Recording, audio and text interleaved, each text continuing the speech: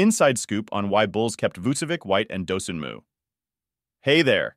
Let's dive into why the Chicago Bulls made sure to keep Nikola Vučević, Coby White, and Ayo Dosunmu on their team. It's like putting together the pieces of a puzzle to make a winning picture. Marc Eversley, who's part of the Bulls team, shared some important details about this on a podcast. He explained that they really wanted to keep these players, and they didn't just talk about it, they took action. First up, Vučević. He's an important player, a starting center, which is a big deal in basketball. If he left, finding someone just as good would be really tough. So keeping him was their top goal for the season. They made sure to sign him for 3 more years. Vučević had a great season, playing in all the games and doing well. He scored a lot, grabbed rebounds, and even made some impressive long-range shots. He's got experience too, having played for 12 years. Then there's Coby White, who's young and improving. He had a bit of a tough time in terms of points last season, but everyone noticed how much he grew and learned.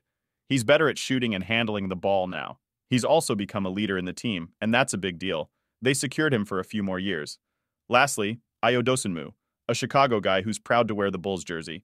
He started playing a lot right from his first year, and even though his second year wasn't as amazing, he's been putting in a ton of effort.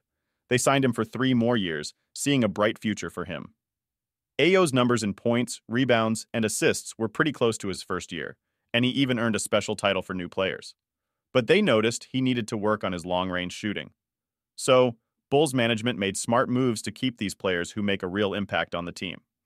They want to build a strong and successful team, and they believe that keeping these guys is a big part of that plan.